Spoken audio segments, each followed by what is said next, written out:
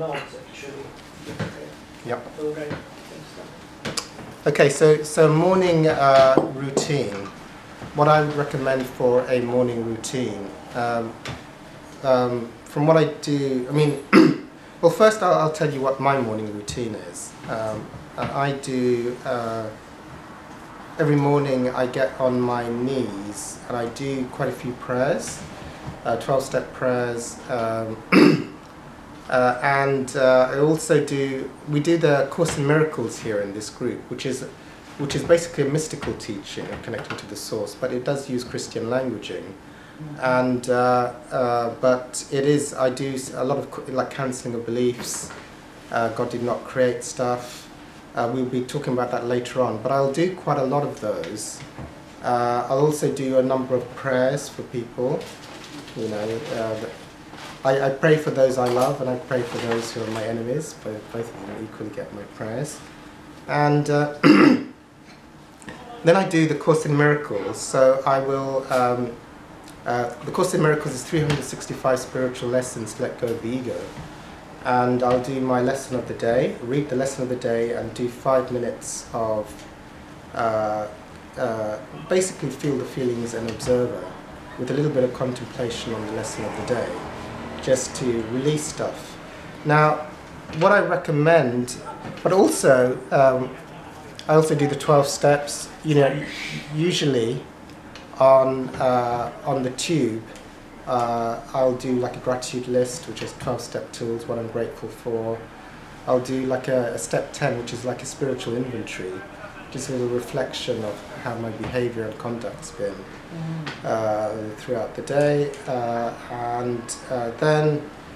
So those things, that's my morning routine. I think it's really, really important, and I say this especially for addicts, because I help a lot of people with addiction problems, is like the very first thing you should do in the day is try and connect to the source, connect to God, because that's representative of what's the most important thing in your life. Like, you know, I talk to people with food addiction issues, and like the first thing they'll do, they'll try and eat, you know. It's like the first thing because they're addicted. So they'll get up, and then in their head they'll be like food. You know, and so they run for the food, like, and then I say like no, because, you know, God or the source has to be the first thing in your day, because that means that the most important thing when you woke up in the morning was your addiction. It was not the source. So I say no, you're not allowed to have food first. You must get on, or TV or coffee or cigarettes or whatever. It can't be the first thing. You know, connect to source, do your prayers, meditation, routines. I get on my knees because it's so symbolic for, you know, and actually life is symbolic. Everything is symbolic, you know, even with people, you know, like if there is a source and you put everything before that, then how are you going to connect to the source? You know, it's not like, you know, it has to be like that. So getting that connection to source is really important. It has to be the first thing. Like, I will not eat, put on the TV, you know, or anything like that until those things are done.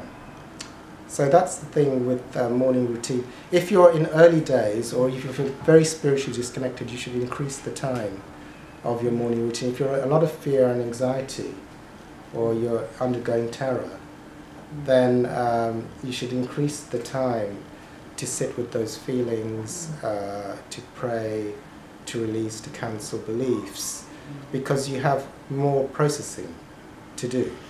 Well, when you have less processing, you can just do your regular routine. When you have more processing, because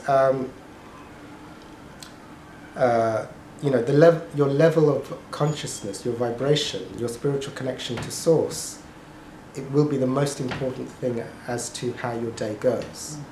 Because your whole day is aligned.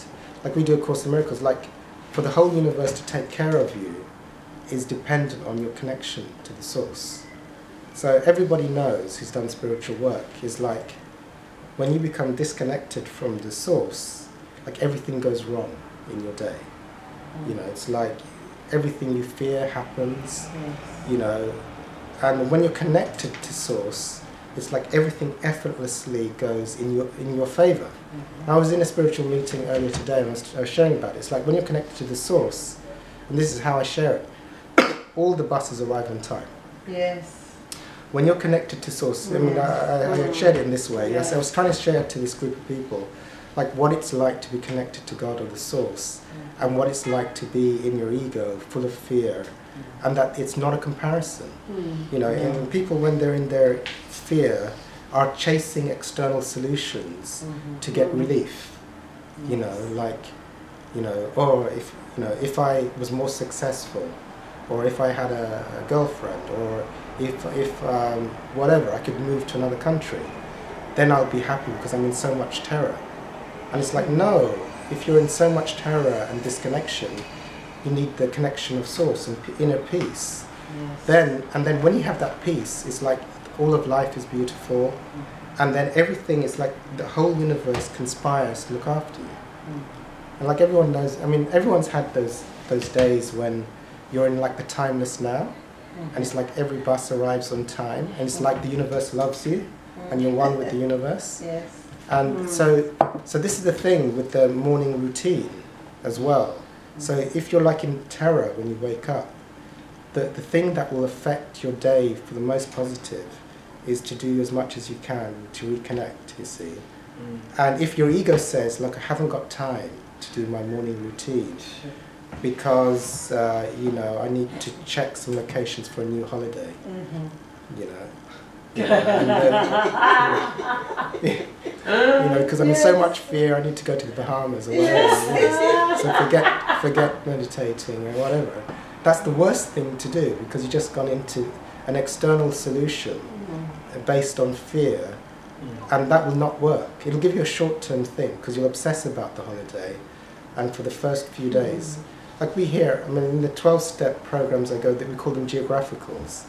Because like addicts have like really crazy fear-based addictive heads, and they'll go and live in another country, and you know they'll be like they'll be happy for about 2 or 3 months, and then they say the same thing, like my head caught up, you know, came back, and they're just as miserable in a new country as they were in the old country, because it's only like a short-term thing, and then all the fears and anxieties and everything, they come back again. And